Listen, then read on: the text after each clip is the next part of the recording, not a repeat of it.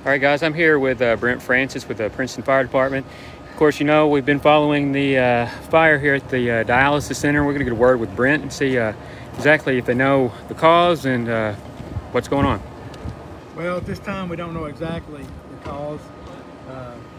The fire appeared to have started at the back of the building, and that's the downwind side, so it kind of looks like it went up the back into the soffit, into the attic, and the wind blew it straight through the attic, and I mean, it just exploded with fire.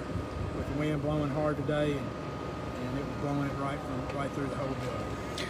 I know I was coming down from North Jefferson Street when I was over here, and of course it was just covered in smoke, you know, coming over this way. And of course, now we think about everything Princeton's been through this past week, just can't catch a break, can we?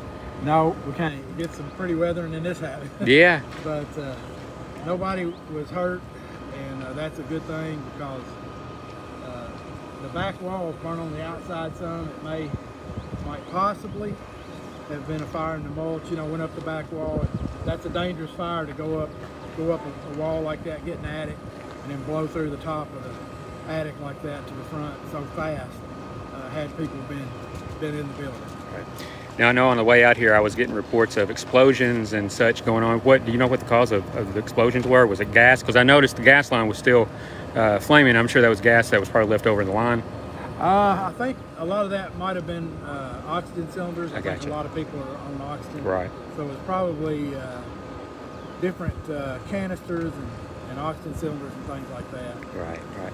Well, Brent, thank you for taking the time. I know that you guys are probably, tired from the tornado and, of course, ice storm cleanup and now this. And, of course, we just thank you for all the hard work that you guys continuously do, and just prayers for your all safety and anyone that was possibly hurt. But, guys, I'm going to take it back out right now. And, Brent, again, thank you for your time, and just keep doing what you're doing. Stay safe. Yep. Thank you, and we would like to thank Fredonia Fire, Lyon County Fire, Edible, and Store, Electric Plant Board. They helped us drag hose. Everybody that helped. The police department, they were up behind. Everybody helped out. Just a little bit too much fire, a little bit too much wind, and we got all over that attic. Just couldn't catch it. Well, again, Brent, thank you.